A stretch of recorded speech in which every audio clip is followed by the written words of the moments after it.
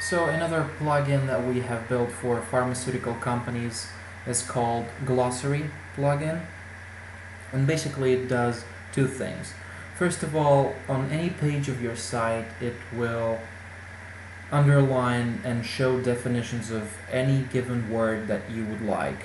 For example, on this page you can see several words that are underlined here, and when you mouse over it's going to give you the complete definition of this word. And the second thing it does, it actually creates a glossary page which lists all such words with all their definitions. But we're going to see how this plugin works from the user standpoint, from the site editor standpoint right now.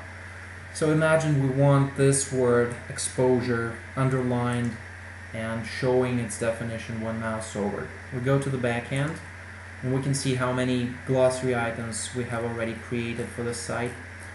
We want to create a new one.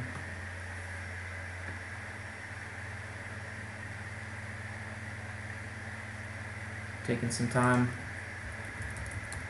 Exposure. Enter some test definition here. Mark it as active and click publish. And then immediately on the front end we're going to see the results.